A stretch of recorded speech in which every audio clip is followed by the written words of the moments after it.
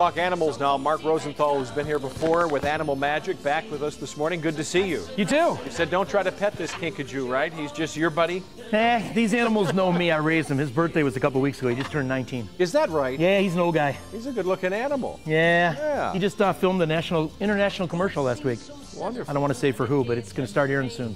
You need to bring any unicorns today, I think. It's in the back. They didn't want me bringing it in. All right, we can kill the Irish Rovers. Rovers. From where? Where is he from? Native to Brazil. Okay. All the animals that I brought out today are native to Brazil, they are? but we don't take any out of the wild. Yeah. Everything I brought today, I raised up from babies. Okay. So I bottle fed that guy.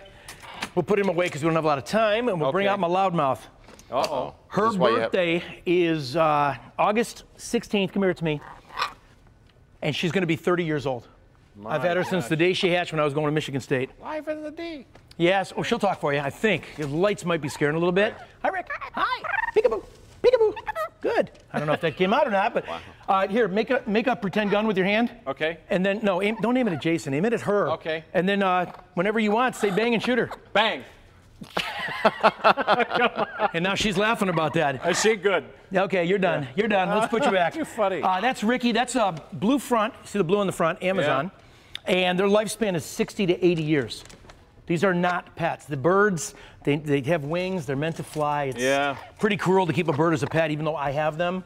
Most of ours are rescues. Had I known back in the 80s what I know now, I wouldn't have birds. I see. It's just not fair to keep them in a cage. Now that I said that, let's bring out a bigger bird. Oh, my. This one is from a dog cage.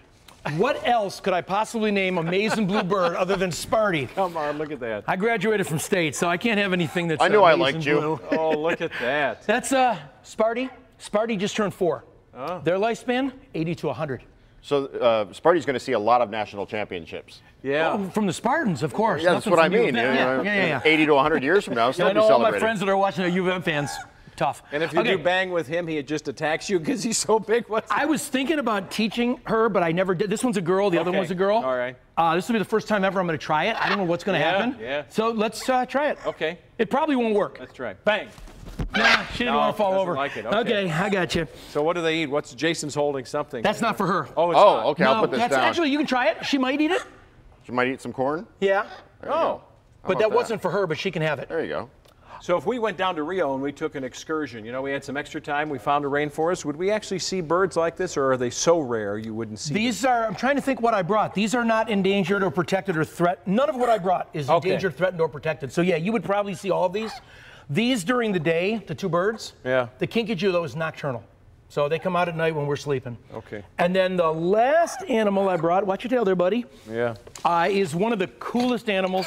It's the only traveling sloth in the United States, and she is the largest sloth. Oh, my God. You are kidding. She has been on the road with me now for over 14 and a half years. The average weight of a sloth is 15 to 18 pounds, and her name is Seven. Seven weighs 43. This one, Zootopia.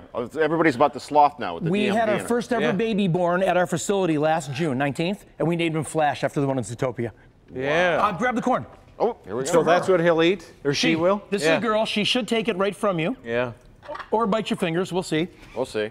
Oh, there we go. And you'll see how she holds it with her claw. She's got some pretty good teeth. Yeah, look at the claw. Look at the claws. I just trimmed these claws last week. They need to be this big. And when we hear the word sloth, it tends to imply we're a little lazy, we're laid back. Is that true with the animal, or is that just something that's her top speed, I'll show you. Ready? Mm-hmm. No, that's it. 0.07 miles an hour. That's it. So they're not real quick. They have the slowest metabolism of any mammal in the world. They sleep like 20 hours a day, don't they? 20 hours a day. Look at those canines. Those fangs. She's got fangs that looks like a bat. Yeah. Well, the good thing is that we know we could outrun her if we needed to, so that's a good thing. You, not me. Not me. Okay. Yeah, I'm pretty slow. Thanks so much. Good to see you, Mark. My pleasure. Next on